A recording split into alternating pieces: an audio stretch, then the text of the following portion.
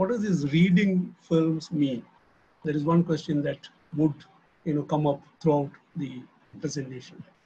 What I'm trying to do is basically look at the idea of cinema and reading cinema, analyzing cinema, and present some basic notions about appreciation, film analysis, after which maybe we can expand it, we can go into specific areas through question and answer sessions following this presentation.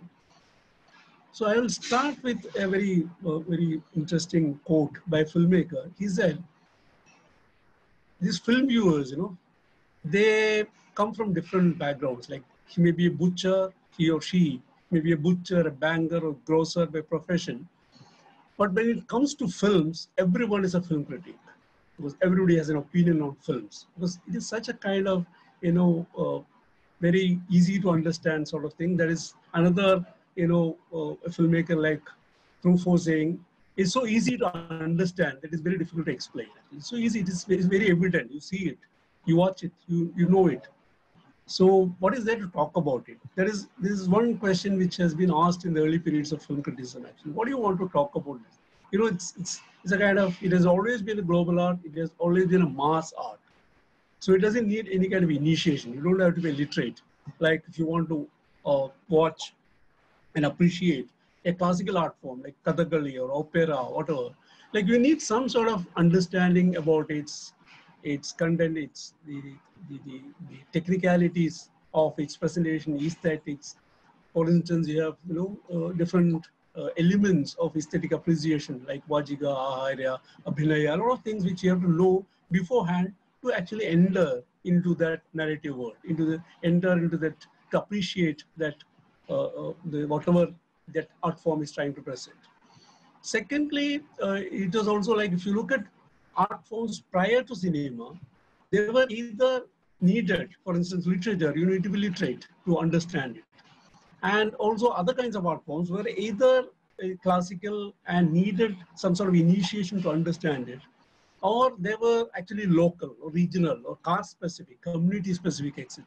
Like cinema was the first art form which actually broke all these barriers. I would say the silent cinema period, right, from 1895 to 1925-26, was the only period in which the whole of humanity had a single art form. Because you have, for instance, you have somebody like Charlie Chaplin, or Buster Keaton, or Eisenstein, or Pudovkin, or Carl Dreyer. All those films were watched across the world. You didn't need any kind of initiation to do it. You just watch it and appreciate it. So you had a global art form where all the people all over the world actually appreciate the single art form. And secondly, you should also note the fact that cinema actually traveled very fast. Unlike other art forms, cinema within the first decade of its invention, so-called invention in 1895, which is actually the invention of a particular mode of showing and watching. Not that films were not screened earlier or moving images were not invented earlier.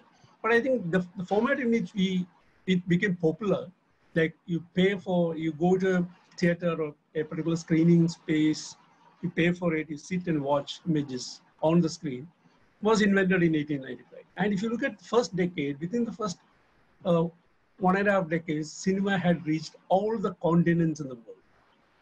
Secondly, unlike other art forms, cinema was a kind of art form which not only went places, it also brought back images. Because early films, the equipment that is used to project films was also the equipment with which you can shoot images. So what happened was, cinema went all around the world and also brought back images into global circulation. So it triggered kind of global circulation of images. And it was appreciated, welcomed, embraced by all the people in the world. So that is one thing that is unique about cinema. But so what I'm trying to say is its globality is something that we need to keep in mind when we appreciate cinema. It's global in kind. So as I can say, it always went the kind of infrastructure it needed, the kind of audience it looked for, and it created, not only looked for audience, it also created an audience, was basically urban, because it needed some kind of infrastructure to show it, some kind of people to come together to watch it. So it was also kind of, it went to urban centers, to where, market centers and all that. So it had a kind of, it traveled all across urban spaces across the world. And also third thing is like, as I said, it was, uh, it triggered a circulation of global images, it brought back images, and it also created a language of, visual language that could be understood by all. So it is a kind of mass art in that sense. So if you look at, when you talk about cinema, whenever you analyze cinema, when you talk about film culture, you have to keep this in mind. Its globality, its, the way in which it began as a mass art. Thirdly, would also say it is hybrid in nature. If you look at the history of cinema, it has always been able to imbibe, to incorporate, to adopt to other mediums of art. Like for instance, cinema itself is hybrid art because it has, all the other art forms blended into it, forms part of it. It is literature. It is a huge and long love-hate relationship with literature from the beginning till now. So it has a kind of very strong relationship with literature. It has theater in it. It has all kinds of performance aspects in it. It has architecture in it. It has painting in it. It has music in it. So it encompasses all kinds of art forms. It's a hybrid kind of art form. Secondly, even the post-cinema media forms like television or internet or all kinds of multimedia, digital possibilities of imaging whatever you can imagine. That is what digital makes possible. You can image whatever you can imagine. All those developments that happened after the invention of cinema became part of cinema. So one thing is about cinema is, as you said, it's a mass art, it's a global art. It is a hybrid form, which can incorporate, which has consistently incorporated other art forms into its narratives, into its, in its technology of making, of exhibiting, of sharing. Fourthly, one could also talk about, which is one point which I would like to emphasize, is its publicness. Basically, I would look at cinema as one of the major, or the most significant feature of cinema, as we understand it, as I would like to, define it, is a kind of experience which we have. Now it is actually becoming a very special or in a very sideline kind of space, marginal kind of space, where, because if you look at the kind of present pattern of viewership of cinema, you can see that those who watch film in a theater, not on the big screen, are minuscule actually. People watch it on mobiles, tabs, PCs, or whatever. Like, we have a lot of handheld formats. We have sort of small screens on which you watch these films. But actually, originally, film is meant to be watched on the big screen. And it is a kind of specific kind of experience because it happens in the public. So the publicness is something that is very crucial to cinema, very significant to cinema, and also the reason why it doesn't die. Actually, I would say this publicness is what makes, sustains or maintains the magic of cinema. You enter a dark space, at a particular appointed time, the scene darkens, a light is projected onto screen, you watch huge images of people and of landscapes, of whatever.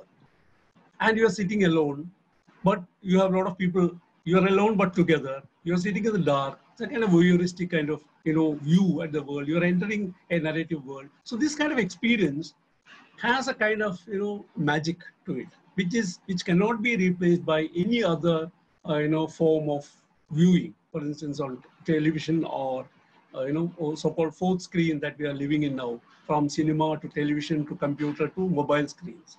So all the others doesn't offer this magic of publicness, of sitting in the dark, watching huge images, sitting alone but together. That sort of magic is what is central to cinema. So if you look at, so all these aspects are very, very central to cinema, and I think that is what makes cinema, looking at, talking about cinema, a different kind of enterprise, I would say, very exciting kind of enterprise. So again, coming to the process of watching films, we all watch films. Everybody is watching films. So, and we are affected by it in different ways. For instance, maybe people are fascinated, carried away by the story. Some people are attracted by the theme of that film, or the way in which it is presented. Maybe we admire or adore the actor or actresses in it. Maybe we like some, actually we had this kind of, if maybe it is kind of alien kind of thing, a very strange kind of thing for a contemporary audience. But earlier when we used to watch films, people used to, there is good scenery in the film. People used to say, because film was one way of looking at the world, traveling around the world. So you say landscapes, where you see different kinds of landscapes, which itself was the part of the magic of cinema, of the point of going to movies. And maybe people watch the sceneries, landscape, visual compositions. Some may be enjoying the dialogues, the kind of dialogues and the jokes or songs or dances or stunts, even violent scenes. People go to watch horror films. People go to watch very violent kind of movies. So all these give certain kinds of scopophilic pleasure to the viewer.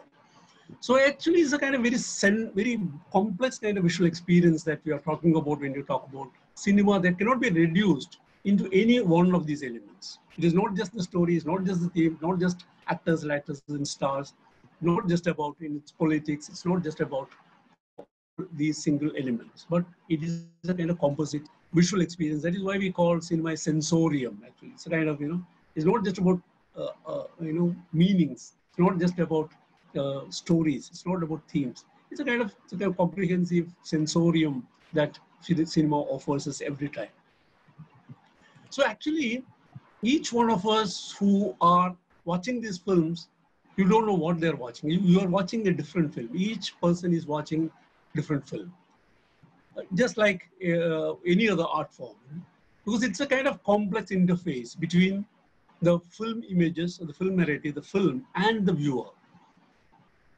You have, for instance, like somebody like Bertolt Brecht, the famous, renowned German poet and playwright. He said, the audience who come to watch my plays are not just sitting in the theater, they are also sitting in the world. They have not actually, taken off all their life, all the experiences, all the biases, all this hatred, all the love, all their political beliefs, all their religious, beliefs, all that, they're not shedding it, they're not keeping it outside the theater and coming in naked as a clean slate in front of the image. They have their own biases, they have their own opinions, they have their own, anxieties, their own expectations, dreams, fears, all these they carry. And it is this interface between a complex human being, a complex audience, and a very complex narrative world that constitutes the aspect of cinematic experience. So it's a very kind of complex kind of interface that we are talking about. So it has actually, so it has social, political, cultural, and undertones, as well as personal, psychological, aspects to it. Its appreciation brings all these into play. So when we see movies, so we are entering an audiovisual field and also a narrative world. So that is what we would like just briefly talk about for a few minutes now. Like, we are entering an audiovisual field. We are also entering a narrative world. For instance, I would like to actually, just briefly go into a few haiku poems like, which Eisenstein says, if a filmmaker like Sergei Eisenstein, who was one of the major filmmakers who made Battleship Potemkin, Ivan the Terrible, Que Viva Mexico, and also is considered one of the greatest filmmakers ever. He actually, was a kind of, he created the theory of montage. He developed it during the revolutionary period in Russia in the 1910s and 20s.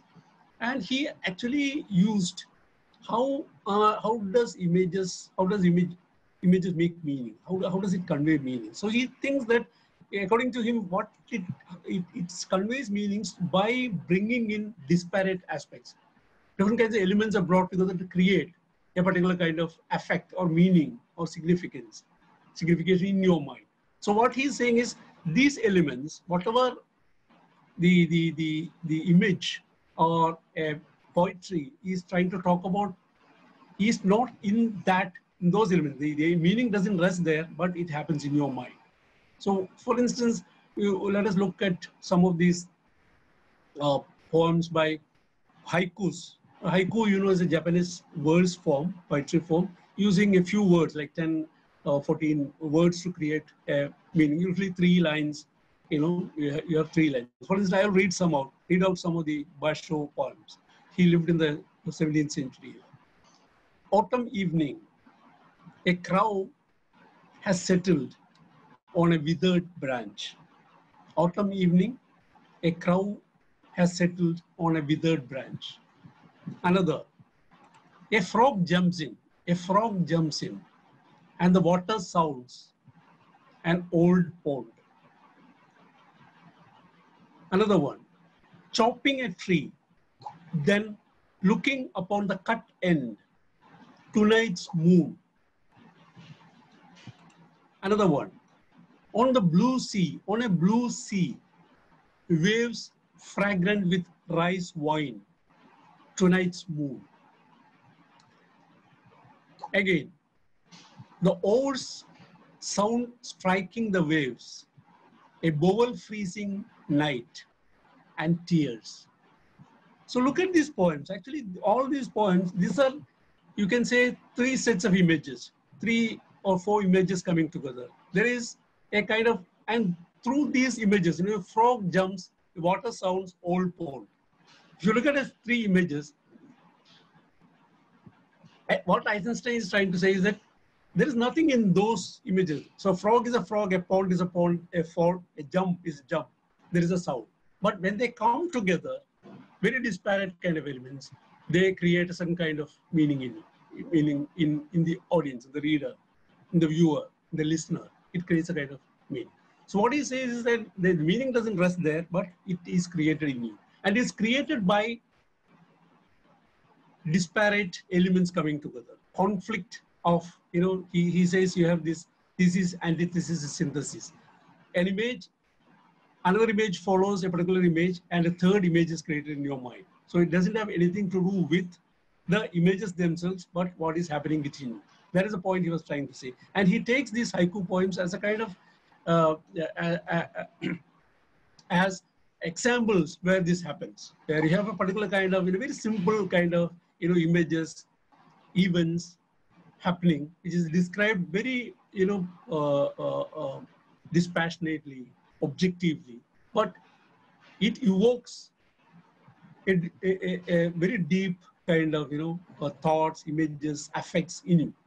That is what he's trying to say. So he says cinema also works along the same lines. You have, it puts together different kinds of images, which are conflicting between themselves, and it creates meanings inside. That is what he's trying to say. So if you come back to the technology of cinema, what is cinema? Cinema is actually about, movement of frames. So you have 24 frames per second, classical cinema, not the digital one. Maybe it's changing, the idea of the frame is changing, but still you have this idea about 24 frames, moving, in a second. That is the accepted, the speed of film screening or projection. So what happens is, like, you have, there is no movement in each of these images. Right? If you look at the film strip, you can see 24 still frames, still images. But when they move in a particular speed, there is an illusion of movement being created in you. As you all know, it's all about persistence of vision, a kind of deficiency or, characteristic of our eye, which creates movement. So there is no movement. There is only illusion of movement. There is only an experience of movement, which happens not in the film, but in us, in our, mind screen. It happens, the movement. Likewise, the meaning of cinema is also not in that frame. That's why I said, where Brett says the film viewer or the theater, the person who comes to a theater also comes its own baggage of life, sufferings, hopes, dreams. So he also actually, he creates meanings out of this experience. Whatever he's watching, the meaning is created in him. So just like the very technical aspect of movement, illusion of movement that cinema is based upon, the meaning of cinematic images is also not in the frame, in the images, but is created in the viewer. So basically, film, you can see film is an audiovisual and textual art. So the reading of films, so you have to actually look at all these elements, the various kinds of elements that form part of its, all these visual elements we are talking about. So it could be like, how are these film narratives created? Narratives about stories about people in certain locations, which presents different ideas, which is presented in a particular aesthetic manner. That is what you call a narrative film. So there is, if you look at it closely, like you'll have to go into different elements of cinema. Hence, like this idea about the frame, the shots, sequence, which often people, connect with the kind of words, sentences, paragraphs, passages, and all that. Same way cinema is put together. You have different kinds of shots being put together to create particular kind of narrative. So it was a kind of a huge kind of, revolution in cinema when filmmakers or, early magicians of cinema actually invented this art of putting shots together to create a narrative. So if you look at the history of film theory about film, like you can see that there is this whole idea about, the idea of the shot and how they can be put together and how, meanings are created. Longer narratives are being told through putting together of shots. So you have, I wanted to put it in a very simple way. You have, maybe you can look at it as two elements, basically time and space. You have the element of time, you have the element of space. And cinema is actually playing with both. Like it manipulates time, it plays with space. It spatializes time, it temporalizes space. That is how it works. So you have, basically, I will just, for those who are very conversant with film terms, I will just, briefly, explain these two terms. Basically, montage is a French term which means putting together. You put things together. You join shots together. Editing is montage. So but this process of putting together of shots in cinema is actually has something to do with time, because it is through this process of putting shots together that cinema manipulates or uses or creates cinematic time. In the sense, it can actually extend time. It can show something that happened in 1 minute, in 5 minutes, or 10 minutes, or 1.5 hours. Or it can actually show something that happened in 100 years in 10 minutes. So it can compress time, it can expand time. It can also freeze time. You have freeze frames, you can freeze time. So it actually, through this process of montage, it can actually play with time, can manipulate time, can compress, expand, freeze time. So it creates a different kind of time sense, a cinematic time that every viewer gets into in the process of watching cinema. So for instance, you have, you can see many of the early films actually playing with this time element, because you can see, if you look at a Falke film, it's one of the most famous and popular film was this Growth of a Plant. He kept this camera for a long time from seed state to it becoming growing up, shooting up to becoming a plant. So when it's shown in 1 minute scene, like it actually, the speed, the seed breaks, the sprout comes up, it grows, it pushes up and becomes, leaves. There's a huge thing about it. So it is actually, what is happening is there is a kind of spatialization of time. It is actually a process of time being spatialized. And you can see in many films, somebody's shooting. You can see these Rajini films, all these Matrix and all that, where you have a bullet being shot, and you can see this very, slow motion movement of this bullet passing, because it takes split of a second for it to hit a target, but you can see it moving through the screen. Time is expanded. So where you have a kind of temporalization of space, it's actually, temporalizes space. So cinema has always been doing it, like to create a kind of cinematic space. It doesn't actually, follow the temporalities of so-called real life, but it creates a cinematic time of its own. It can compress time, it can expand time, it can freeze time, it can play with time. That is why a filmmaker like Andrei Tarkovsky says, film is sculpting in time.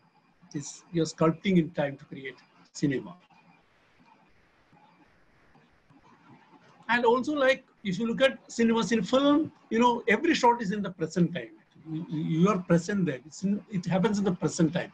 So our sense of time being, direct and subjective is innate, like other kinds of, knowledges through senses. To objectify or measure time in concrete terms, we can only do in terms of space. You use a clock, use an hourglass, you watch sun, moon, stars, tide. All these are actually spatial elements which mark time.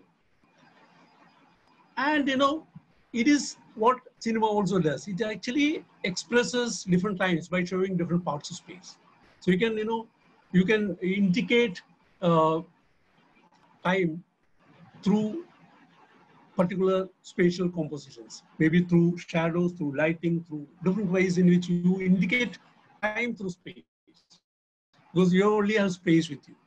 And also one more thing would be like, like cinema, because though we would say cinema is language, there is no definite kind of language like, for instance, literature. For instance, literature, if you want to say he's guilty, you have a particular notion about guilt, and you can say he's guilty. But in cinema, if you want to show that somebody is guilty, you will have to specialize it. You will have to create a kind of language by which you show how he's feeling guilty. Like, you have seen a film like, for instance, film like Aravindan's Chidambaram. I don't know how many you have seen it, but you should watch it. Like the film, there is a protagonist falls in love with his, subordinate's wife. Then this subordinate finds out, and he commits suicide. Played by Srinivasan, the other is by Gopi, and his wife is Smita Patil, and he commits suicide. And when the protagonist comes to know it, and he watches this body hanging from the roof, there is a brilliant long sequence of this Gopi running away. And it takes a few minutes, actually it takes almost 4 or 5 minutes for that sequence to end. He runs through different terrains, and he goes into certain rooms, he gets into nets. So it's a huge kind of sequence, which is actually, it is not saying anything, but it is actually trying to visualize the idea called the feeling like guilt. You feel guilty, you want to run away. How do you express it? So what is special about cinema is that another filmmaker, this is not written in the text actually, it's not written in the story, though it is based on a story by C.V. Srinivasan, it's not written down there. But actually what Aravindan does is, he's trying to imagine a particular kind of sequence which will express the feeling of guilt of the character. So you create a kind of sequence. Likewise, another filmmaker dealing with the same story may picturize guilt in a different way. So cinema doesn't have a definite kind of language like that of literature. It has to create a language every time. It has to invent every time, unless a filmmaker submits himself to stereotypes.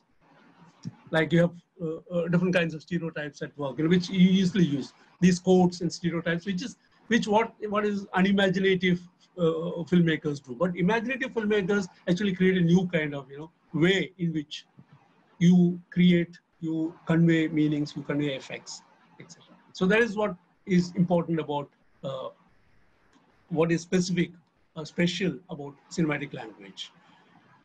So another thing is like, if montage is all about time, it's all about compression, expansion, or freezing of time and playing with time, creating tempos and rhythms of movement, creating a kind of cinematic time through, you know, connecting, joining together, linking of shots. Another aspect is about space. In space, cinema in space, space in cinema is usually, you know, has to do with mise en scene, which again is a French term of, which again means whatever is in the frame. Like you have, you know, if you want to show a particular, you know, a character, what are the visual elements that are available to you? You have, you know, maybe we are talking about a kind of a fictional narrative. Maybe you have a human figures, you have an object world that surrounds him. Thirdly, the kind of the background, whether it be interior or exterior. So all these actually define the narrative world, even the mindset or the mental condition of that character. So you have, for instance, we are going to show an agricultural laborer. He will be sitting in a particular place. He'll be surrounded by certain kinds of objects, and he'll be sitting in a particular kind of space. If you want to show a software engineer, it will be totally different. His body language, his, you know, dress, the way he talks, the things that around him, the object world that envelops him, and the kind of setting he's in, the interior, exterior, all these. So all these that form part of mise en scene are not, you know, accidental to cinema. These are all very deliberate kind of cinema. Cinema is all about exclusion. When you create a frame like this, you are actually totally including, you're totally directing the view of the viewer to a particular thing, because unlike theater, you just can't, you know, your eyes can't rove around, like you can't see the whole stage. Your gaze, your look is directed. There is a close-up. You can only watch the whatever is shown by the camera. So camera is your eye through which you see the world. So unlike other art forms where the spectator is immobile, here camera becomes a kind of fluid kind of, you can, like the recent, if you look at the last 10 years with the invention of this jib technology, really you just fly, the camera flies, which is unimaginable earlier. It can fly, it can, you know, go anywhere it wants. So you have a kind of, the mobility of the eye has become so free and fluid that it has made possible a different kind of visual imagination. So that is what happens with that. So mise en scene is all about what is shown in the film. So what is shown in the film, what is included within a particular space are, as I said, could be human figures. So when you come to human figures, all the other elements of aharya, of vajika, how you talk, your body language, the slang you speak could actually reveal where you come from. A slang could reveal your caste. A slang, the way you speak, could reveal your class position, your caste position, your region, your whatever. It can reveal a lot of things about your identity, your character. Second, the object world that surrounds you is part of the narrative. It creates a narrative world and is part of a kind of, you know, narrative atmosphere. Thirdly, the background, interior, exterior, again, signifies, has a lot of, you know, it's not just accidental, but it has a lot to do with what the filmmaker wants to convey. So all these elements are the mise en scene, the kind of props, the kind of, you know, all the kinds of semiotic elements that one can invest the character with, the objects with, the landscapes or the setting with. All these form part of the cinematic image. What is included within the frame, how you create a kind of particular kind of frame, and what you intend to include it, and also the kind of way in which you look at it. So the whole question of camera angles, whether it's low, top angle, whether it's low angle, it can indicate power, where you're looking down upon somebody, or you're looking up to something or somebody, whether it is a kind of very equal kind of people talking, you have a different kind of setting. Whether the camera moves towards someone, are you going to show a close-up, a medium shot, a long shot, an extreme long shot matters. How the camera moves, tilts or pans, or, you know, all these matters. Like, these are not just technical fads which the filmmaker uses, but has something to do with what he wants to say and how he wants you to see them. So all these elements of mise en scene, camera movement, angles, and the kind of within the visual frame, not just about objects and elements, but lighting, the kind of moods that it can create, the kind of the three grounds any frame has. You have foreground, you have midground, you have background, and you can play with it. Actually, you can see many films where you can see certain foreground being brought into focus while the background becomes out of focus, or all maybe using deep focus to show all the grounds, mid, back, and foreground in focus. All these you can play with, and these are not just playing with, but to create some kind of mood, to make a certain kind of meaning, or to create a kind of emotional, sensual impact about the viewer. So mise-en-scene is all about these things: how you play with space, how you actually compose space, and all that. And third element would be that of sound. Sound, again, with cinema being an audiovisual medium, sound plays a very important part. Like, you have different kinds of sounds. Basically, I would just briefly say sound has two elements: diegetic and non-diegetic. Diegetic sound means all those sound elements that form part of that narrative world, that is produced by the narrative world. For instance, someone walks, so you need the sound of walking, of footsteps. There is, you can see in the frame, you can see a fan running, so you need the sound of the fan.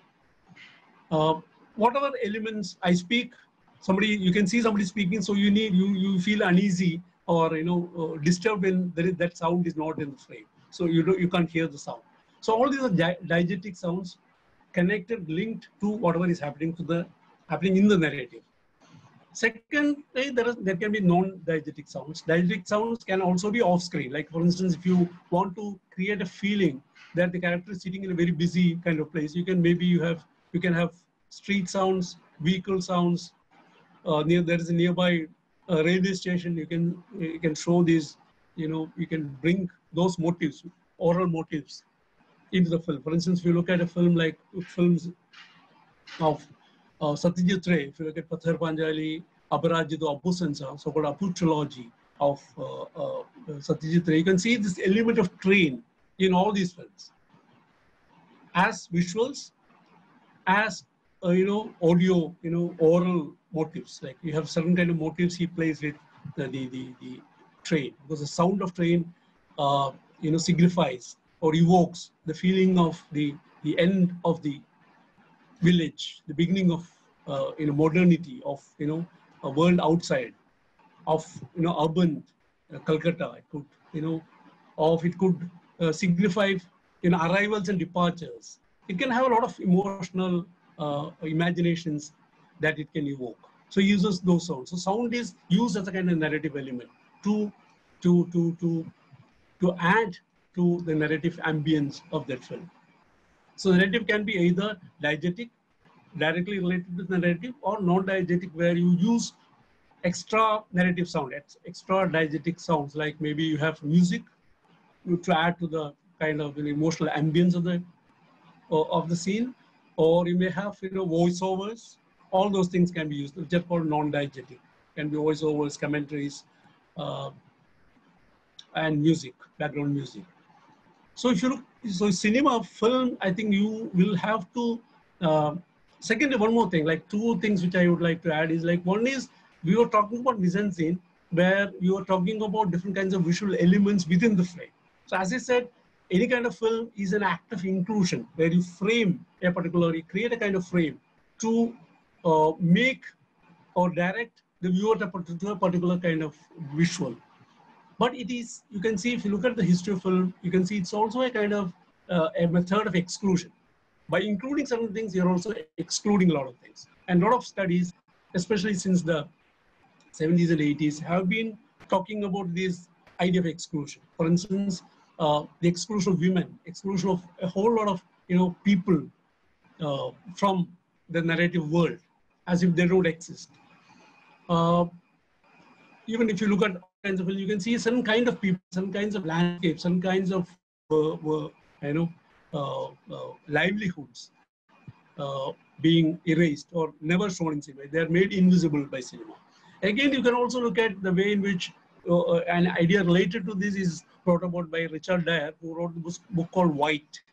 where he says actually camera itself, the early camera, the film stock had a major limitation in the sense that it could not have, actually it can't actually capture a white skin together.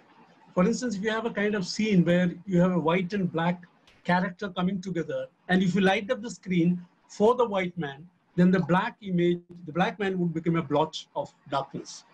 Or if you actually light it up for the black figure to become visible, the white man would be a bleach. So what he's saying is, it's not just about film or film technology or cameras, film stocks, all these technologies of seeing is not just about just technical matters, and their technology itself is racial.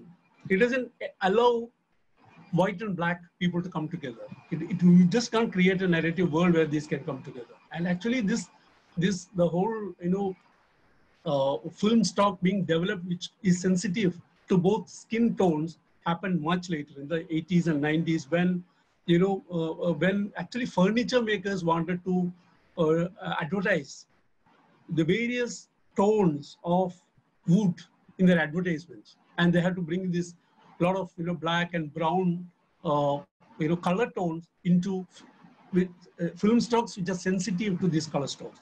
Then later, actually, when huge black stars emerged, like Oprah Winfrey and all that, they actually took the initiative to create lenses and digital cameras that can capture skin tones.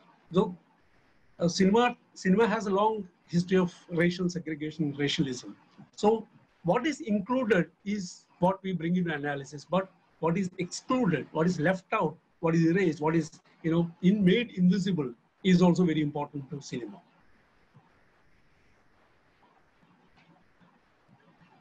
We have a few questions coming up. Amrita asks, film theaters were the first to be shut down with the outbreak of COVID. Enclosed and shared space is now viewed as germophobic. Do you think the response of people towards the enclosed nature of film theaters would change in post-pandemic scenario? Important question in the sense that it's not just about cinema. It's also about any kind of space where people have to come together or people come together. Whether it be theaters, festivals, or public political protests. People can't come together. You just crowd. Social distancing becomes political distancing, and it can be used by the state. That is one very, very diabolic aspect of this pandemic, post-pandemic state of exception. As for theaters, actually, as I said earlier, like there is a lot of panic in film industry about film itself becoming redundant. With OTT platforms becoming much more popular, people are going to shift to new forms of viewing. That is one fear that is being expressed all over. But I think like it is just like the fear of theater when film came, or the fear of film when television came. So all these forms, art forms and media forms, like whether it be television or theater or film, and the various channels through which it is shown. Like for instance, we see it on mobile, we see it on tablet, we see it in home theaters, we see it in theaters. All these are different forms of engagement with the cinematic image. So I think this is not going to actually kill cinema. Cinema will survive, as I said, basically because of its publicness, the magic of publicness. None of the other forms are going to offer. That we are watching in a home theater with all kinds of surround sound and whatever. That experience of watching together, the big screen on in the theater, is something that still is there. So I think post-COVID, maybe it is going to take a lot of time for the theaters to again become functional, but it is going to come back.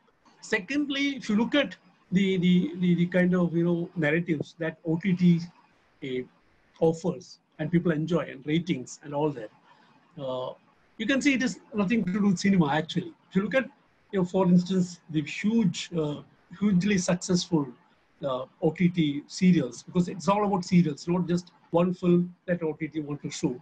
OTT is much more, is akin to television, where you have a kind of series where you're watching it as binge viewing is what is promoted by OTT actually. You watch whether it be Padasala or Sacred Games or Money Heist or all these big series. They are about, they're not cinema actually. They're, if you look at watch them closely, you can see that what makes them radically different from cinema is that they don't have this sense of duration. It doesn't stay. You just have to keep the viewers on the grip, on the hook, and that is what counts. What happens, and you're just following the drama. It's not visual. It's actually about uh, drama. It's about the kind of very uh, gripping, dramatic tales that were very relevant, very politically,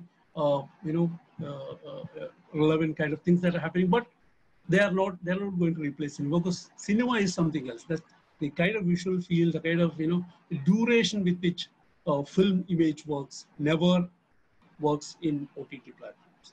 Secondly, another danger that I see is like uh, if because OTT is almost taking over, and uh, the problem with OTT is that the content of these platforms will be decided by algorithms on a global scale, not just regional or local. It's on a global scale. So what happens is certain kinds of tastes get repeated again and again, and whatever experimentation which you hope for in terms of theme, in terms of presentation, in terms of the kind of narrative pace and rhythm that it is in tune with, can never be done. Because algorithm always says, go for this. They will always go for this and create a kind of monotony of narratives, of human emotions, of the world, again, dangerously in tune with global capital interests and the market. Yeah, will that also bring about a kind of a democratization in the sense bridging the divide between parallel cinema and the commercial cinema? Because every cinema probably could turn to be like available in the same platform, quite unlike, like usually we have this conversation wherein we say parallel cinema can't get to the market, can't get to the theaters because they are mostly experimentation and people may not take it like you see a Rajnikant film or a Amitabh Bachchan film or a Mohanlal film. So will that bring about something like that? Is that a positive It hope? is, what I see is like you have a space, like just like even independent filmmakers can have their own OTT platforms which you can, show your films. But the problem is like, as a revenue model, it's a problem. Like, can you actually get across to people to watch it, and and recover your money and create a kind of a global viewership to your film?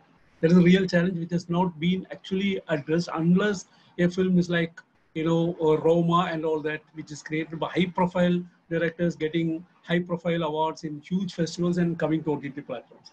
I think that is just part of their brand equity, but is not. Or if you look at the kind of the choice of films that they show, again algorithm works, because even art films, they find that certain kinds of films are promoted. For instance, if you look at the third world films that comes on OTT platforms, you can see that they follow a pattern, and that pattern, that taste, that preference is actually very political. It is very much Eurocentric, very much white-centric kind of thing. So I don't think. Second thing is like definitely, the parallel cinema can have their own small platforms where they can share their work with the world at large. But one thing is they are not able to, the mainstreaming of public taste created by these huge OTT streams of images, narratives, are actually going to create their spaces much more difficult, actually, because people get used to some kind of pace and they think this is the in thing, this is what technical excellence is all about. This is what is visually contemporary, is created by mainstream media, which makes actually parallel filmmaking a very, very difficult, lonely, adventurous, suicidal endeavor. Okay. So Navneeta asked, can you explain how far Indian films are successful in portraying the contemporary realities to the common people? I would say, like, if you look at throughout, one thing about cinema is that you always had serious art, parallel cinema all over the world. They were not part of the mainstream. But always, all over the world, it has been part of the art house movies. So you don't have to be, you don't have to worry about being a minority aesthetic. It's a minority cinema, minority literature. It's a minority cinema. That is its strength, and that is why it is able to question the hegemonic modes of narration and imageries. But if you look at the last 20 years, post-digital generation of filmmakers, they have actually brought into the into the, if you look at the, even into the mainstream, very marginalized kind of narratives. For instance, you look at Marathi cinema, you look at the films in Northeast, especially, huge lot of films about totally invisible. They were totally invisible in the larger national, imagery, imaginary, and visual space. Now they have come back in a big way. Like even in Malayalam, if you look at the last, I would say last 20 years, last 10 years, there were more parallel, independent, experimental movies than in the 70s. Though it is not celebrated about, basically because of the fact that there are no parallel critical discourses around it. There is no attempt to create parallel platforms to reach out to the people and to create a kind of, an audience for it, which was happening in the 70s with campus groups, film society movements, noon shows in mainstream theaters. There is a kind of, attempt to create a parallel space to watch this film, which is not happening now.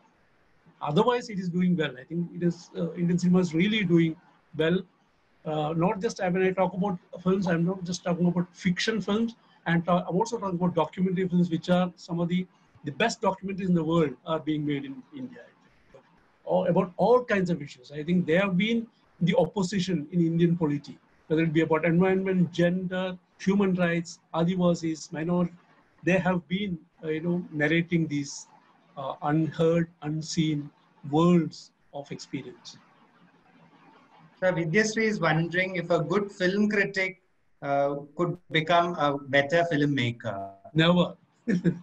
Not that. Like, it's totally different kinds of things. Actually, one, film criticism is something else. Filmmaking, fabulation is something else. Actually, where you have this ability to actually think images and create images and narrate a story. That is totally. I think the brain work, the kind of mind work that goes behind is totally different from film criticism or writing about something that is already there. Maybe he has some brilliant ideas about how it could be, how it could have been, but he can't. He or she. It's a different kind of endeavors. I think there are a lot of filmmakers, film critics, on the whole new French New Wave movement. All of them were critics, like Godard, Truffaut, Roma. All of them were critics. They wrote about film, and then they went into filmmaking. But they never wrote much after that. But still, that is possible. But two kinds of processes actually. So I don't think that a good film critic or even a film viewer has seen millions of films can make a good film. But viewing is different, critiquing is different, making is different. Yeah. So Santra is asking, how far can we expand the potential of films by releasing them through OTT platforms, as there is no censoring like things. At the same time, how far these platforms can curb the possibility in a film? Films, as far as film is concerned, there is censoring. You have to censor the film actually. And even OTT platform series are no, not censored actually. But even for them, for those series, like in the recent, even in Indian context, with some teleseries like Padasala and Sacred Games, really making very critical comments about the whole political corruption in the country, they are bringing in, the state will bring in a lot of restrictions into that. So that is uncensored kind of freedom is not happening in any platform. I don't think that OTT platforms, global media scene, global media industry, by which I mean newspapers, television, music, films, internet, all these together are actually owned by 5 companies. The level of concentration of capital and the kind of control over content is unimaginably concentrated in the hands of few people, and their interests are evident. So I don't think that their interests are totally against or all for democracy and freedom of expression and against state. So they go together. They actually negotiate between each other to tame, control content. So I no great hopes, but always filmmakers and technology itself makes possible a lot of ways in which to loopholes and ways in which you cut through, you find other ways to get through. So that can happen, but not on these mainstream platforms. I think that answers Preeti's question too. Now, Renu asks, often the rise of entertainment industry, especially cinema, is said to have had an adverse effect on the economic advancement in India during the 20th century. It is said to have increased the disparity by shifting the focus from agriculture to entertainment. What is your take on it? Should I repeat? Think, yeah, no, the kind of, the rise of, I don't know how you link the various sectors in the economy, like whether it be agriculture, industry, services, and entertainment is supposed to form part of the tertiary sector, are linked together. There is all over the world, in the process of urbanization and globalization, there is a move towards, from agriculture to industry and to knowledge industries and, towards service sectors. That is happening all over the world, and nothing specific to India actually. All over the world, agriculture is, becoming much more difficult for various reasons. Whether it be huge global reasons like climatic change, or for very local reasons like, the way in which the levels of pollution, the way in which rivers are drying up, all those things like. So that agriculture is much more affected, and by all these factors rather than the expansion of. I don't see the connection like that. Okay. Pratibha believes films are not book-based in India in any languages compared to Hollywood's. Do we fail to produce good literature material for film? What is the future in this frame for literature and books? Eager for your views.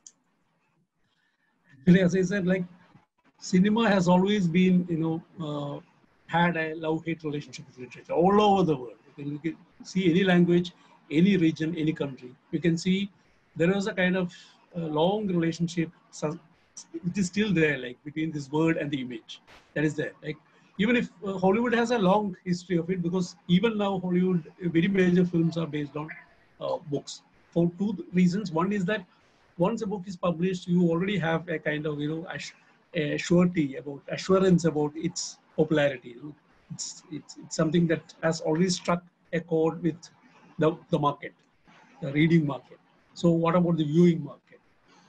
But if you look at the history of Indian cinema, you can see that this link is not broken, though it has become much, if you look at Malayalam cinema, for instance, you can see that from the 50s to until the mid 80s or up to the 90s, a whole lot of films are based on literary works. Then there's a shift to, filmmakers themselves writing scripts. But still, very few films are based on literature. Maybe for the reason that film making, the kind of literature that is happening around them are not exciting enough for the filmmakers to write, or literature is becoming very, very literary, and film is becoming very, very visual. So that can also be the reason why it's not maybe not adapting so much. Still, it's there, and also it could also, if you look at Hollywood, more than adaptations, I think they are looking for works which can become sequels, like Harry Potter, or so that a kind of a very consistent viewership or can be created through that. You have a kind of a base created by writing, upon which you build a kind of visual viewing viewership base. But that has not happened in India, maybe because of the kind of low economies of scale in which we work. Yeah. Anjali has come up with a difficult question. According to you, which films are great or horrific examples of portrait of war trauma? Can you mention few names? War. Yeah, war trauma. Portrayal of war trauma. He I wants think like both great examples and horrific. I don't actually think about it, but still, I think the first film that comes to my mind would be Night and Fog by Alan Rene. It is a documentary, but I think it's still, it haunts you. The images haunts you. And secondly, the kind of, uh, the way in which war is made into a theme need not be actually war based. Can be about the effects of war in the that's being portrayed with narrative. Could be something like that. But if you look at the Indian scene, war movies are very rare. But I think if you look at a lot of films, especially what comes to anybody's mind immediately would be neorealist films like films of Rossellini, which is about war-torn Italy. Then a lot of films based on Holocaust is something that has been uh, a huge bank, a treasure for Hollywood. They have been making films. A lot of Holocaust, very interesting films are there. Uh, bad films don't come to my mind actually. You can Okay. think about it. Pratibha says, sir, popular or comedy genre has captured screen so vastly, and so the experimental cinema is lacking behind. Like in past, we had good woman-centered, social uplifting theme cinema. Now such cinema is very unpopular and not earning money, like Thappad or any other. What new themes should be worked on? Maybe like the thematic choices. Like if you look at the thematic variety or bouquet of a particular film industry at a particular moment is actually decided by a lot of other factors. It's not just about the presence of some brilliant filmmakers or somebody making films like that, but it's also about viewership, about the economy within which the visual economy within which a filmmaker is working. For instance, certain periods demand or create demand for certain kinds of films.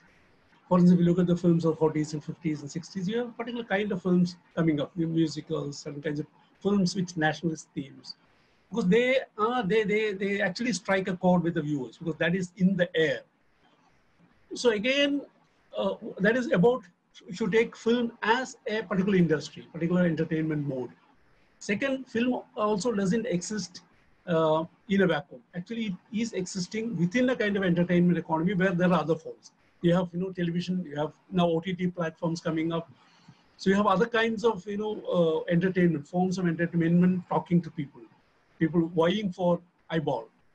So what are the kinds of choices that you have? For instance, when television comes, cinema has to be true. Like when television comes with very entertaining, uh, uh, sentimental, melodramatic narratives, it brings it home.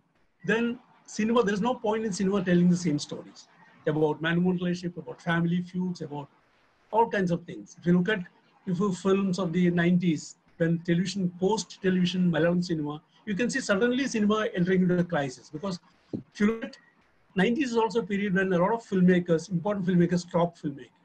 Like KG George stopped his film 90, Padmarajan, all of them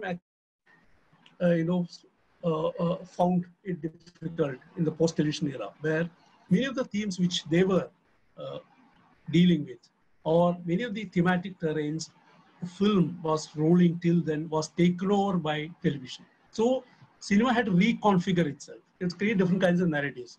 In other parts of the world, if you look at Europe and America, you can see that film actually became big, spectacular, and where the experience of watching a film cannot be substituted by watching it on television. You just have to go to theaters. You have this surround sound, stereo effects, huge screens, 3D films. All these films, what they tried to do was to reconfigure film experience in a different way so that your viewership remains, is still there. So they were creating different kinds of, but in India, what happened was like, you just can't, you didn't have economies of scale to make it like that. I would say like post-television, cinema became male and television became female. And when you can't really create huge films, what you did was you create the huge heroes. All these macho superstar Valiant kind of films came after 90s when television came up and captured female viewers. Then cinema became male. It created, it magnified the heroes. It became huge. We never had such heroes in the pre-90 period. You won't find, these kinds of macho, communal, heroes, where if you look at, if you can just measure the kind of gender sensitivity of Indian cinema, Malayalam cinema, by the age parity between the hero and the heroine, actor playing the hero and the heroine. That has actually come down, where you had, if you look at Nasir and Sheila or Satyan Sharada, they looked the same. They were full-bodied, mature people, playing scenes. Like coming down in 90s, 2000, you can see that the age of the hero going up and the age of the heroine coming down. So that itself, indicates that disparity, the inequality, gender is thing of cinema. Yeah. Okay, I think that also answers Pooja's question. She was wondering how far male gaze is there in Malayalam cinema, as there are only few female directors. So, yeah. Then John Lanjo wants your suggestion with regard to books which compare Tarkovsky, Solaris, and Kubrick 2001: A Space Odyssey. Yeah, there are a lot of studies, a lot of books on that, actually, because there is a lot of versions about of that same thing. I think I don't remember immediately. I can send it to the book. We have, one or two books dealing with that, Solaris and these two versions of the same story. Yeah. Annie Maria Simon says, Sir, with the coming of new generation cinemas in Malayalam movies, we see the popularity of narratives happening only a few hours or a few days. The narrative time is comparatively reduced, and the effect on audience is different from the conventional Bildungsroman conflict-solving narratives spanning over a few months or years. And at the same time, we see audience seeking comfort in the series with long screen time. Both watching experiences are different and unique in their own way. What do you think is the reason people go for the former and the latter? I have written about it at length, but I will just summarize what I am trying to Malayalam context, at least. It's like there is in the contemporary all over India. Look at the new post 90s, especially after the millennium, second millennium cinema. There is a compression of time in the sense that most of the narratives are happening within a particular one day, a few days. There's a kind of immediacy, there's a kind of urgency to the whole narrative. There are a whole lot of films in that genre, actually. Secondly, it is also, it has happened due to two reasons, I would say. In Malayalam cinema, if you look at Malayalam cinema context, you can see that if you want to talk about, it's also something to do with the passing away of the superstar times. Superstars needed, they can work only in time because they need time, because they need a past. They need a present to settle a lot of scores with the past. They need a future to drive and all that. But these new, narratives, which compresses time, actually works with space. It expands space. If you look at all these films, they are about space. About Kochi or Kasargod or all these, it works on space. It actually takes away the male-centric hero figure and puts in a lot of other people into it. The milieus are very familiar, ordinary. A lot of other people come into play, and there is kind of democracy of characters at work, which is absent in Malayalam cinema for at least almost a decade. With the huge hegemonic presence of overwhelming presence of superstars, you had to actually create narratives and other characters in tune with this domineering presence. Now that is not there, so you have a kind of equality of characters and which is also an expansion of space. You have a lot of emphasis given on space, given to space. It happens in space because your time is compressed. It expands in space. And again, about this experience of watching series and cinema, there is a very simple way in which you can address it. Actually, uh, series doesn't have superstars. Only cinema can create superstars, because the kind of memory with which film works is totally different from series. Series, as I said, is actually a kind of, it is attuned to, it's a kind of addictive kind of thing which invites you, almost forces you for binge viewing. You just get into that and you just can't stop yourself from watching it. So it's about stories, about dramatic moments, about conflicts, personal conflicts, psychological, conflicts. It's about conflicts resolution, always keeping at the end of every episode at an edge. So you're eager to watch what is happening next. So there is a kind of huge, very, very emotional, dramatic kind of pace to it. It's totally different in cinema. Cinema doesn't work with that kind of space. It has a kind of different kind of pace. It works, as I said, with duration. It, it, it, it lingers. It creates moods. Series doesn't have moods, actually. It doesn't create moods. It is all about dialogues and, about what is happening physically between people, between, what happens there and all that. But cinema is not about what is happening. Cinema is not just about stories at all. It's about mood. It's about a visual feel. It's a kind of, atmosphere that a narrative visual world creates for you. It works with different kind of time sense, as I said, which is never, works in really series. So it won't have its own Marilyn Monroe. Cinema will always have. So Dilna Raju is wondering how you see the championing for political correctness in cinema. Does this emphasize on political correctness after the originality of the characters created? Sorry, does this emphasis on political correctness affect the originality of the characters created? Maybe you are referring to the kind of, anti-women statements that often forms part of our, film narratives, dialogues, and all that, which has been a huge discussion in Kerala in the context of this emergence of WCC and all that. The advocates of commercial cinema and those who have, created such scenes, they say this is natural, this happens. So we are portraying reality, which is, gender insensitive. So you have your hero speaking lines like that. So what is the harm in it? We are being realistic. Being politically correct looks very stiff, or, actually makes sense in art. That is what they. But there is always this question of, does all these jokes and humor and satire have to be racial, have to be, abusive of others? It doesn't need to be like. It's a kind of choice that the filmmaker makes, and also kind of, the vision of the filmmakers, and also their idea about the public, about the viewing public, that they like this. So the whole question is like, can you, is art also about interrogating existing notions about all this? So you create different kind of, you question them, you create different kinds of,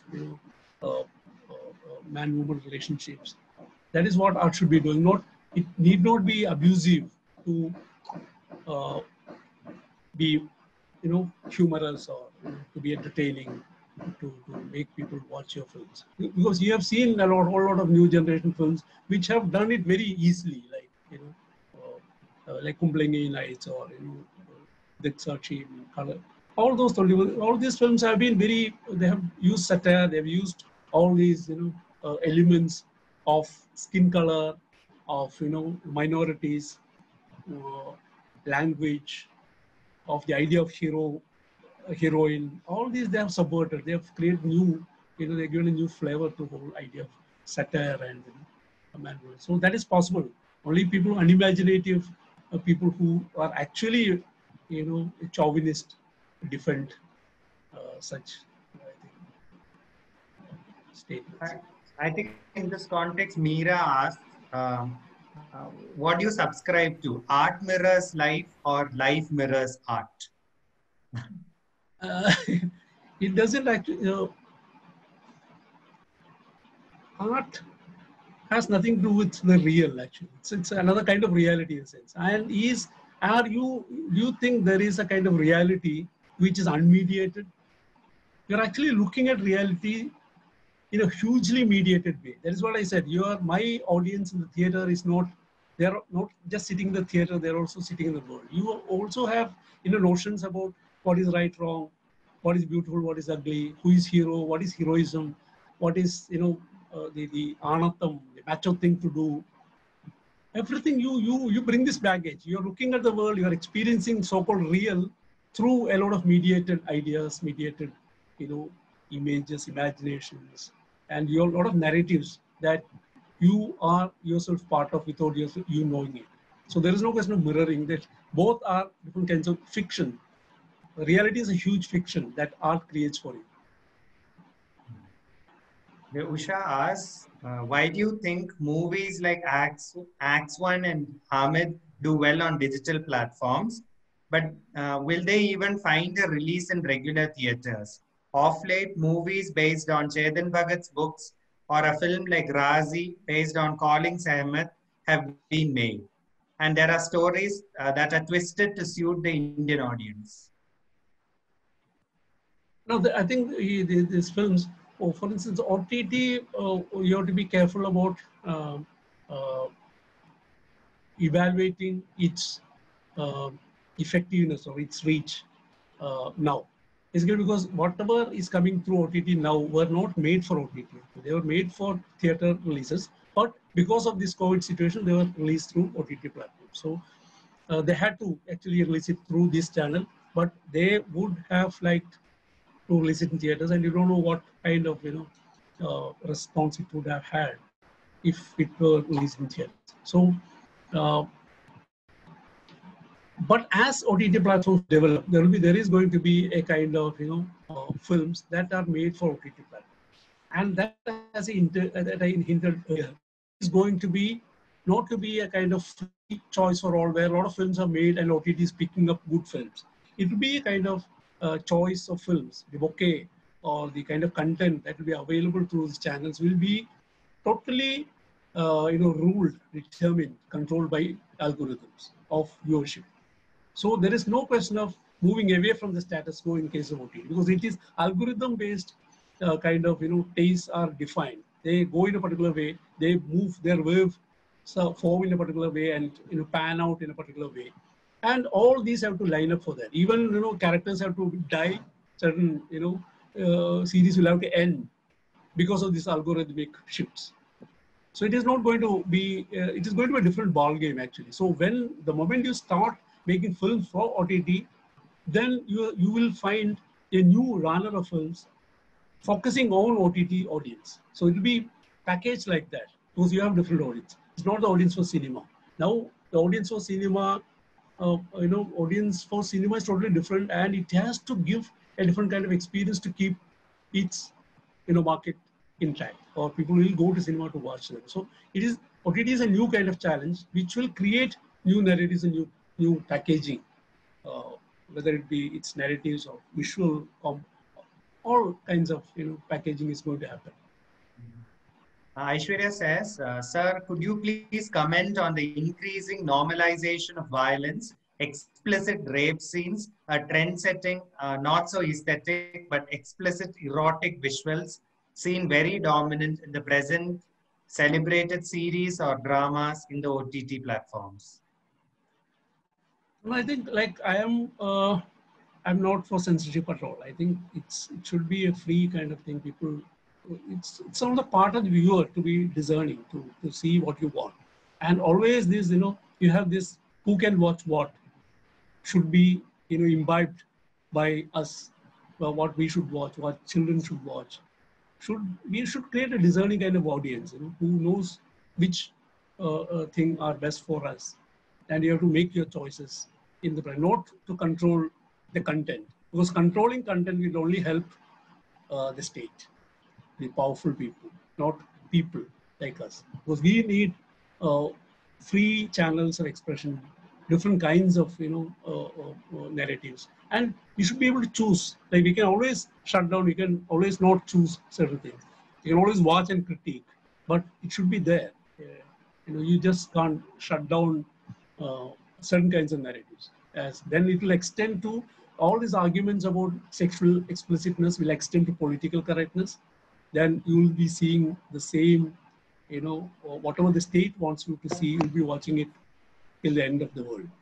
So that is not. Navneeta asked, are gender disparities addressed in films? What are the effective ways to deal with this problem where films can be a really good medium to reflect as well as deal with?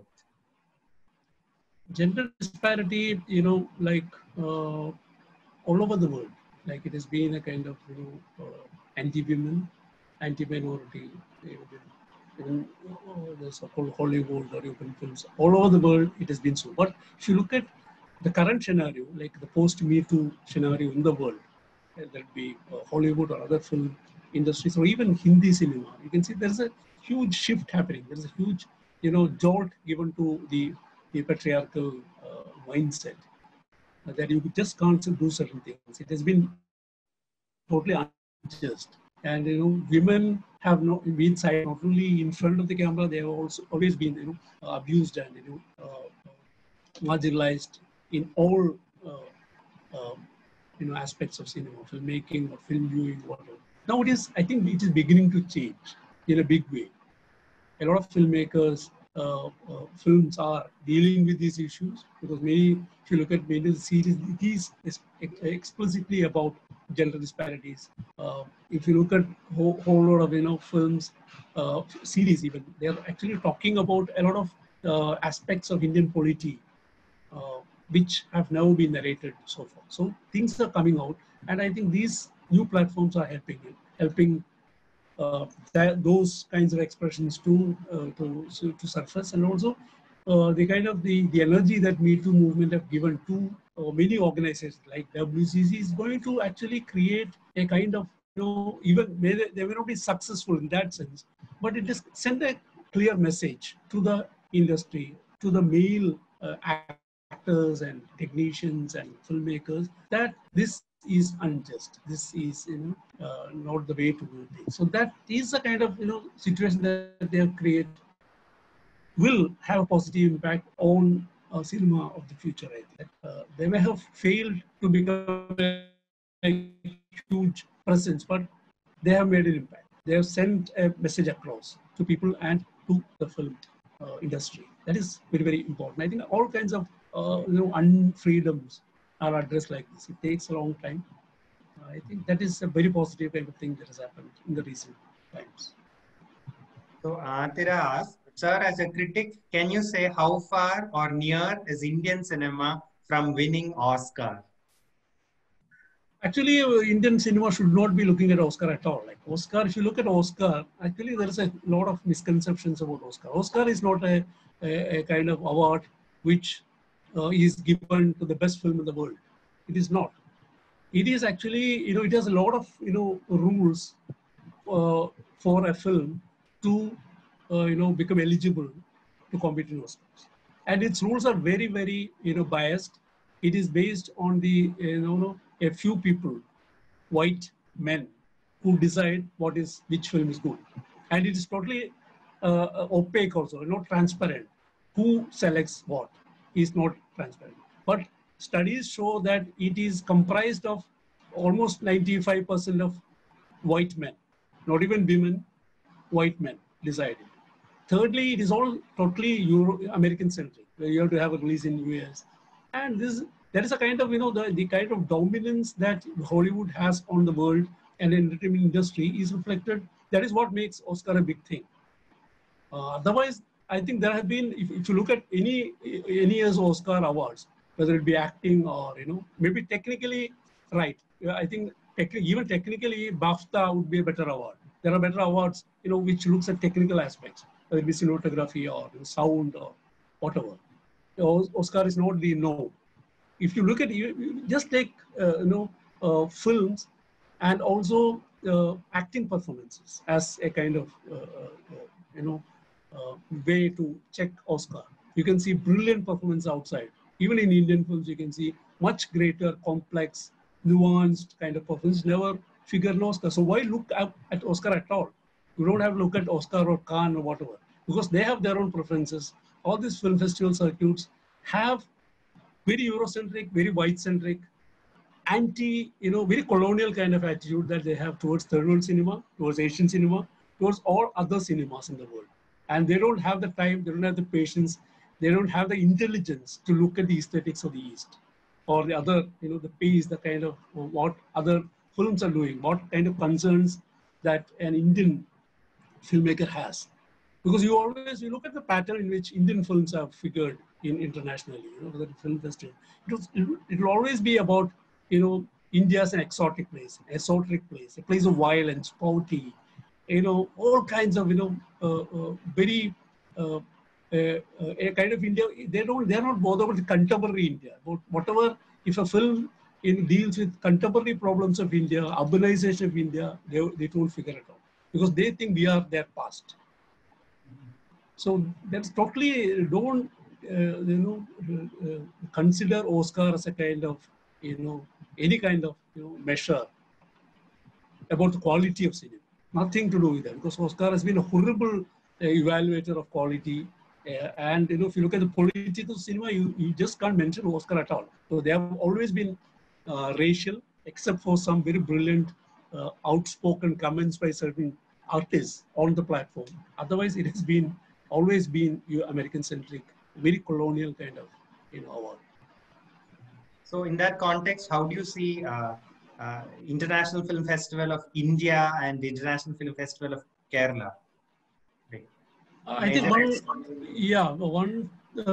actually one challenge, one responsibility of regional film festivals is to actually showcase what is happening here and to bring into conversation our filmmakers, our film culture, our young aspiring filmmakers and film students and film critics or film community with the best of the world cinema.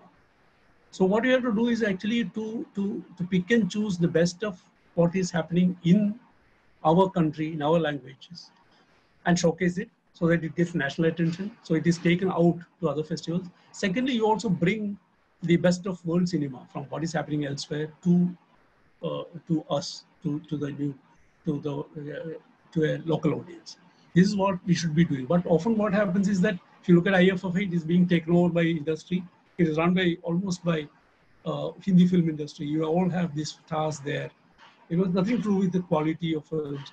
And again, the kind of the political dispensation about selection of films, about the juries being appointed. All these have actually subverted the original intention of showcasing the best of cinema. There's nothing critical about state, critical about powers are figuring there. All those filmmakers and who are critical of the government are not made part of the jury. So there is a kind of IFFI film festivals becoming a spokesperson of the state. It is very bad to art or any kind of art institution. IFFK in that sense has been an exception, in the sense that it has always been very, has always had a kind of very careful choice of films. It has been able to, despite all the controversies and all that, it has been, even film enthusiasts from other parts of the country would agree to the fact that the choice of films that IFFK has is much more politically sensitive. It has a kind of self-consciousness about in the third world, which should look at what is happening. We should give emphasis to third world films. So that is one thing that is very, very important to think, especially for students here and the kind of film audience here tend to think that with the internet everything is available. So what is the problem? But actually it's not available. What becomes available is the mainstream cinema. Is the most the films which are made by people who have means to reach out to the world, who can actually production company who actually control film festival circuits and these platforms through which films get transmitted. But all these other filmmakers, the marginal films, the counter films that happens in many of the parts of Asia, Latin America, Africa, other countries never figure there. So I think we need festivals to bring them so that what is left outside the mainstream, we get a chance to watch that. Okay, sir. So Ushra ma'am is wondering, is the Indian audience ready for Iranian style films? I'm not a great fan of Iranian cinema, but for certain filmmakers like Kiarostami and all that. But I think one thing about Iranian cinema has been that um, it is a cinema that is made under great restrictions. That is what makes them very strong. Like the kind of narratives that they create become so gripping, and because of the fact that they can't show a lot of things. They can show a woman, they can show a man touching a woman. So you have a whole lot of restrictions, censorship, huge censorship. You just get killed, or you can get imprisoned, like our friends like Majid Yahoo. All these filmmakers are finding it very difficult to talk there. Like you just can't make films. So what you do is like within the given kind of restrictions about showing human figures, about representing certain themes. There are a lot of limitations. So they're trying to make films which will hint at, evoke in a very nuanced manner a lot of things that they want to say. So they have been, if early phase, you can see a lot of films based on children. They have been, if you look at the films of all these great filmmakers, you can see they have been focusing on children. Kiarostami, Makbul Bafar, Majidi, Farhadi, all of them they have been made because that is safe to do. Like you can just look at, follow a child and then talk about the environment and all that. So I think, and if you look at contemporary cinema like Separation, a whole lot of films that come with, it is so talkative actually. So it is actually a kind of talkies that they are making, maybe basically because of these visual limitations of the inability to show a lot of things. It is a huge talking film, which is a bit boring in the sense, like, and harping on the same kind of subjects. And in variety, except for some filmmakers like Rasulov, he's a brilliant filmmaker. There are certain exceptions. Otherwise, what is celebrated in the popular circuits are on the one side they are trying to cater to a particular kind of market that Iranian cinema has created all over the world and also in film festival circuits. Secondly, many of the radical filmmakers are made silent, are silenced by the world, which also is a factor we have to see. Okay. So Deepa Thomas asks, how does power politics construct truth in contemporary scenario in visual narratives? I think truth within quotes in any case. Like if you look at contemporary cinema, as I said hinted earlier, like if you look at Tamil cinema or Marathi, as I said, Northeast, and also the new tele-serials in Hindi that are coming up. I think they have been very bold. They have been talking about a lot of themes, a lot of lives, like continents of experience that have never been narrated before. For instance, if you look at the kind of new wave of Dalit cinemas in Marathi, Nagraj Manchule, Chaitanya Tamhane, and all of them, very interesting, formally, aesthetically complex, and politically relevant, socially, searing kind of narratives that they're making. Likewise, Northeast, films in Northeast are doing it. So I think these are, I think, truth statements from below. And also, I'm also very, fascinated or by these new teleseries like Patal Lok or Sacred Games and all that, which looks at the history of Indian politics, a lot of things that are happening and what is happening. What is the source of this violence? What is the source of this concentration of power? How is this nexus between media, caste, and political power working in Indian context? What are our cities? What is city life like? The kind of uh, uh, the inhumanity with which it is built upon. All these aspects are coming out through series. I think which is speaking truth in a sense. I don't know how long all this will last, but still, I think it is very positive kind of change. So as a last question, I would like to know, uh, what is this relationship between film and cultural imaginary? Like, does cultural imaginary shape film, or does film shape cultural imaginary? I think it is a kind of, it's a two-way process where you have a lot of, cultural imaginations are formed through cinema. I think cinema created a lot of, cultural imaginations. As I said about maybe about heroism, about what is the manly thing to do, what is right, wrong, what is the ideal, and even the whole lot of films which, especially in the 50s and 60s, which are actually narratives about the nation. What is the national modernity? What is Indian modernity? All of these were actually first uh, articulated, imagined by cinema. You can see a whole lot of films, you know, creating, molding the cultural imagination of India, cultural imaginary. Vice versa, also on the other case, like you can see, what is Ashish Nandi says, even before political activists took up the issue of corruption and the other kinds of violence in Indian society, even journalism or politicians took up, cinema actually reflected it.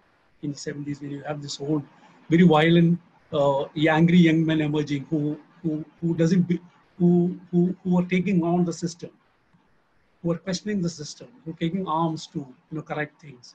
Is that this is an indication of cinema actually uh, sensing the pulses of the nation, of what the nation doesn't include, what it excludes, what it sidelines.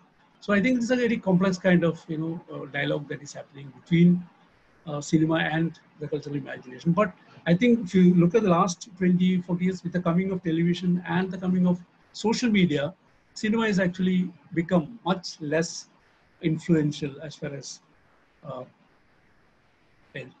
this, the popular imagination, national imagination, cultural imagination. So this is becoming actually very, very marginal, though it has a kind of iconic kind of space in it. But social media is doing a much bigger, role in fixing agendas, to push issues, to foreground certain issues, um, and all that. I think that is much. And there is no as like cinema works with a different kind of time frame, and it doesn't have the kind of immediacy that television brings to life, and everything. It upsets the pace of everything. Like it is a kind of incessant, everyday judgment. You're selling people. You're selling people to gallows every day. Television, like it doesn't. Other systems, cinema is like a kind of legal system or other kinds of administrative system, which works at different kind of pace. It needs to have trials, interrogations, inquiries. It takes a long time. It takes time for a resolution to come about. But television and social media can't wait for it.